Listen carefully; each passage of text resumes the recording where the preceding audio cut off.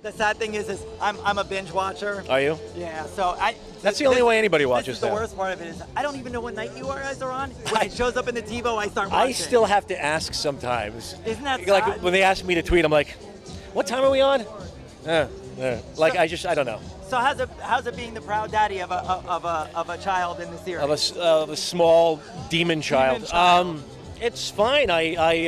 You know, it's a very peculiar dynamic. I mean, can you ever have a more sort of, dysfunctional family unit than these three? What's amazing about your character is for a while there we thought that you were like the bad guy, and then you're kind of like fluctuating between the those two. are the best characters. Those are always my favorite characters, and I've had an opportunity to play a couple of characters like that in the past, but I think it's morally ambiguous is the most interesting thing to do, interesting thing to play. And I think we even see it now in films. Like the superheroes are no longer that super. They're kind of doing a lot of questionable things. Well, it's a little bit more human. Yeah, it's more real. We're fallible. Well, I really appreciate you guys coming out. I saw the rest of your crew out there. They took off on you. They actually stood over there and they turned around. They were watching. I'm a man of the people, John. I'm a man of the people. And then they like ditched you. And I give and I give. So thank you so much for coming out and talking to Good to meet you, man. You have a